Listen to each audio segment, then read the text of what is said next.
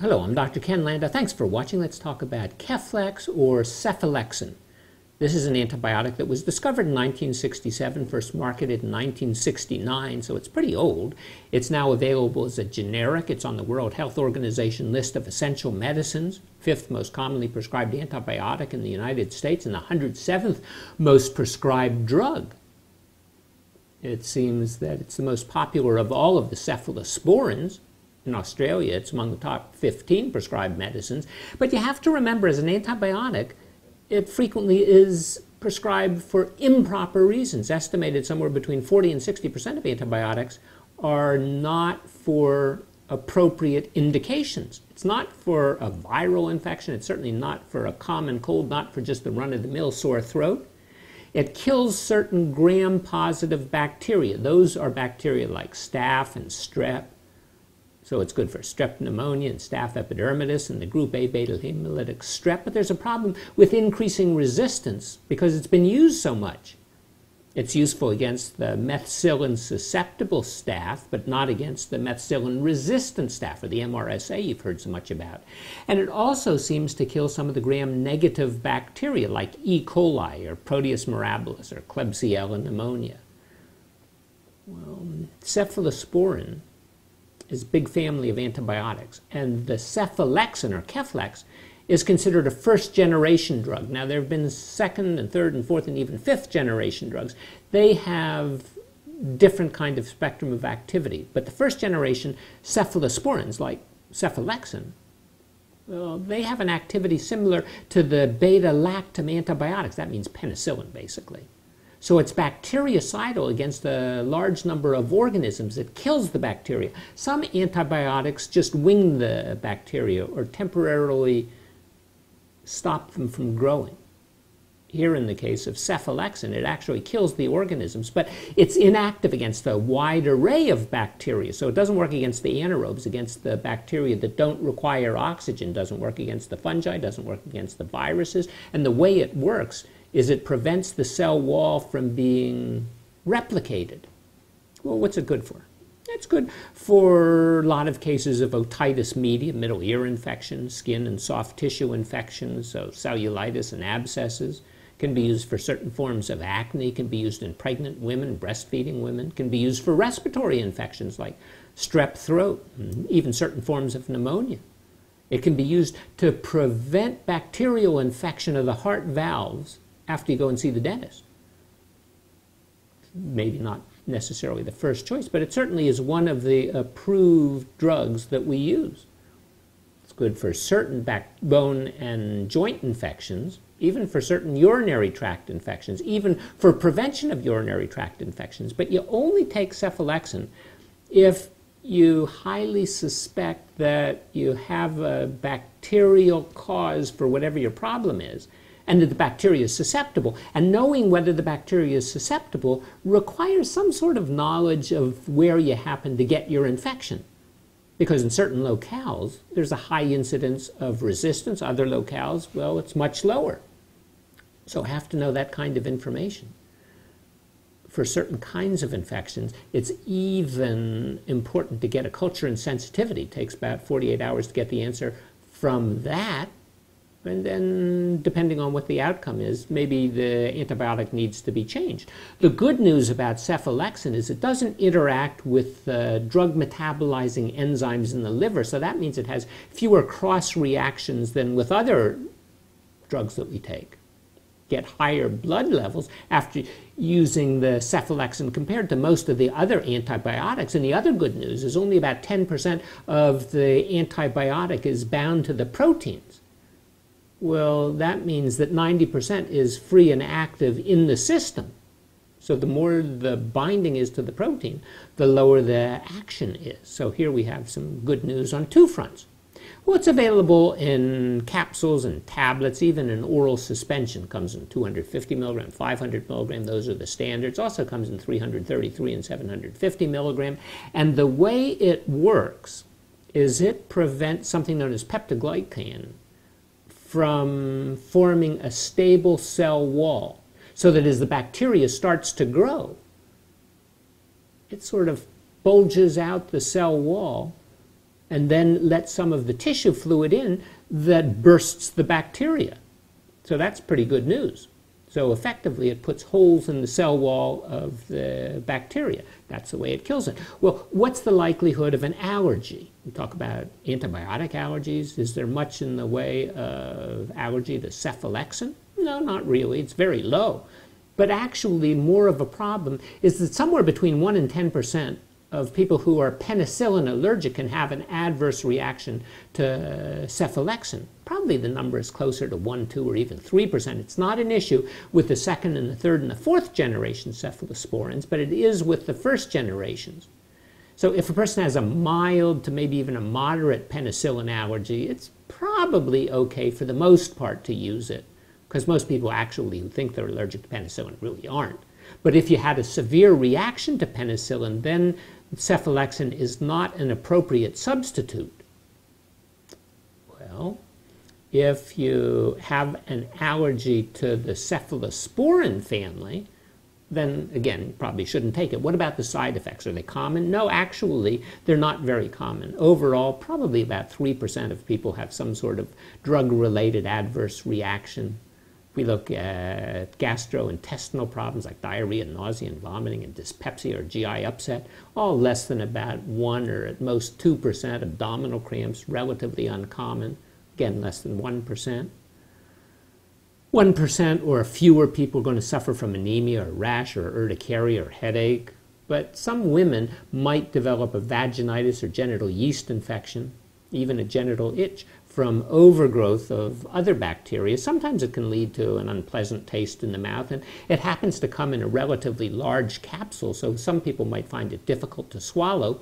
Now, we know that Cipro and that family tends to cause some problems with the tendon, and so too cephalexin may rarely cause a problem with the tendons. It can increase the number of eosinophils, those are the allergy cells, and sometimes, on rare occasion, when people take the medicine, then they have an increase in some of the liver enzymes that we find in the bloodstream. And on prolonged use of the drug, we can have overgrowth of bacteria that aren't susceptible to the antibiotic. We call that a superinfection. Well, one of the worst problems that we have nowadays with the antibiotics is a problem with C. difficile, Clostridium difficile. It's a bacteria, and it's possible to get growth of this particular organism in the intestine when you take any antibiotic. It can happen with Keflex or cephalexin, but it's not all that common. But it's an important one to realize. And it can occur during treatment or even up to about 2 months after you discontinue the drug. It has a wide range of symptoms, from mild diarrhea to fatal colitis. The diagnosis needs to be considered, and anybody who takes an antibiotic and then develops some diarrhea or symptoms of colitis or toxic megacolon or even has perforated colon. Cephalexin alters the bacteria that are present in the intestine. Obviously, it kills bacteria wherever they are, and sometimes that leads an opening so that the Clostridium difficile that might already be there starts to grow. And as it grows, it makes certain kinds of toxins, toxin A and B. And they contribute to what we now call Clostridium difficile-associated disease, and that can be refractory to antibiotics, to other antibiotics. So here we have a potential life-threatening disease. So what do? Well, early on, if it's just a mild diarrhea, just stop the antibiotic. If it's a moderate diarrhea, then you need some support, you need some fluid and electrolytes, some protein supplements, and you need antibiotics directed specifically against the Clostridium difficile. However, if it's a really severe problem, that's when they do those fecal transplants. Could you overdose on the medicine? Sure, but it doesn't usually cause much problem. Typically, you're going to develop some nausea or vomiting or epigastric distress, maybe even a little bit of diarrhea. Otherwise, if you take it and you have other kind of symptoms, probably it's due to underlying disease state or maybe even an allergy or sometimes a toxicity from other kind of medicine. Rarely ever does it need any kind of treatment. Pregnancy by itself doesn't appear to cause any specific issues with Cephalexin or Keflex. Breastfeeding, again, appears relatively safe. There's no alteration in fertility. You have to be a little bit cautious as renal function deteriorates, either because of disease or over the course of a lifetime, as your what we call glomerular filtration rate, which normally should sit in average young person over 90.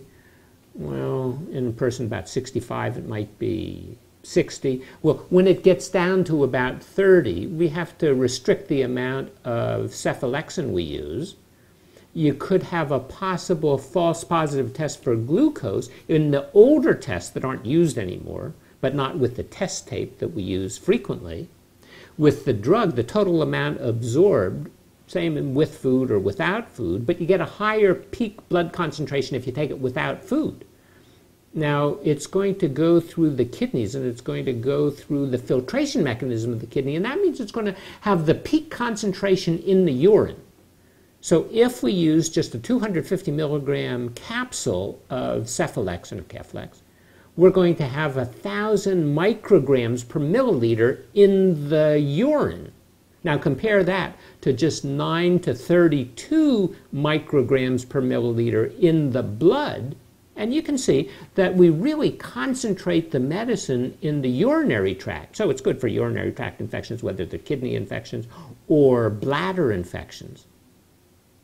That's why it's a really good choice, even when the drug might not seem to be appropriate because of supposed resistance. Oftentimes it works just because it's a massive quantity. Well, the drug's well absorbed. The peak concentration's within about an hour. Protein binding is only about 10%. It's not metabolized or inactivated by the body. The elimination half-life is about an hour, but it can be increased to somewhere between 8 and 14 hours in people who have renal failure.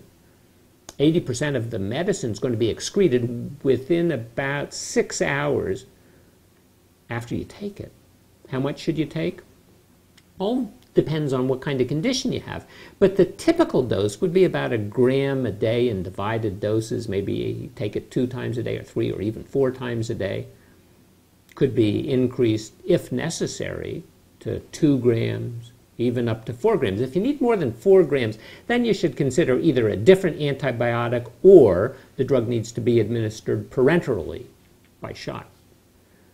Children, well, they take the dose based on how much they weigh. The maximum peak blood concentration, you're going to get it if you take the drug on an empty stomach, but it's acid stable in the stomach. But food in the stomach delays the peak, delays the onset of action, and prolongs the blood level. Actually, you're going to get about 10% less excreted in the urine if you take it with food rather than if you take it fasting. And if you're taking it with it for a urinary tract infection, obviously you want the highest concentration you can get in the urine. Well, the renal excretion of the drug is going to be slowed down if you take another medicine called probenecid. Probenecid is used for gout typically. So if you're taking the medicine, then you got to be a little bit careful of combining the two. It also increases the blood concentration of cephalexin. Alcohol is going to decrease the absorption from the intestine. If you take it with metformin, very commonly used, it's going to increase the concentration of metformin in the system by about 30%. If you take it with a drug like cimetidine or ranitidine, it can decrease the absorption of cephalexin, so you get lower blood levels. It's beta-lactam antibiotic, so we find that bacteria frequently make beta-lactamase. When you make beta-lactamase, in effect breaks down the cephalexin. Cephalexin doesn't work. And the bacteria also can make another kind of a substance that pumps the antibiotic out of the bacteria. Then obviously the bacteria, this antibiotic doesn't work. Well, the precursor to the cephalosporin family was something called cephalosporin C. It was found from the fermentation of Emerycelopsis minimum. That's a fungus. Originally it was called Cephalosporium acremonium. And it was discovered in 1945 in the sea near a sewage outlet off the coast of Sardinia. The structure of the antibiotic was elaborated in the early days, 1953 to about 1961. It sort of served as a starting point for a variety of semi-synthetic compounds. Other first-generation cephalosporins include Duracef and Ancef and Cefadil and Velicef, all in addition, of course, to Keflex. Now, it's similar in action to the amoxicillin and the penicillin family in general, but unfortunately, over time, an increasing number of bacteria are becoming resistant to all of these antibiotics. Now, as I mentioned, we have the 4th generation and the 5th generation. 5th generation has a novel spectrum of activity against those methicillin-resistant Staph aureus. How much does all of this cost? Well, the good news is that generic Cephalexin, generic Keflex, very inexpensive. You can get 40 tablets of 500 milligrams. If you just pay cash, it's only $31. If you have a coupon, it's between $10 and $20. You get the coupon free at GoodRx. If you take the Keflex, the name brand, even though it's been around for a long time, it's still going to cost you more than $400 if you pay cash, and if you have a coupon, it's going to cost you about $370.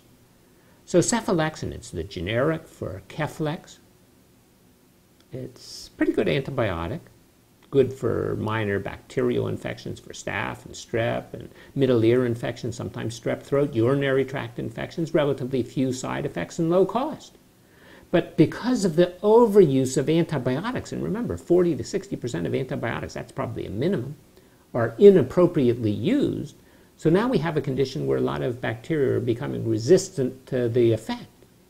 And remember, as with all antibiotics, they're only good for susceptible bacterial infections. They're not good for viruses or the common cold.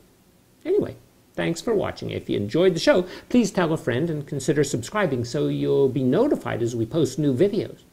I appreciate your interest. I'm Dr. Ken Landau.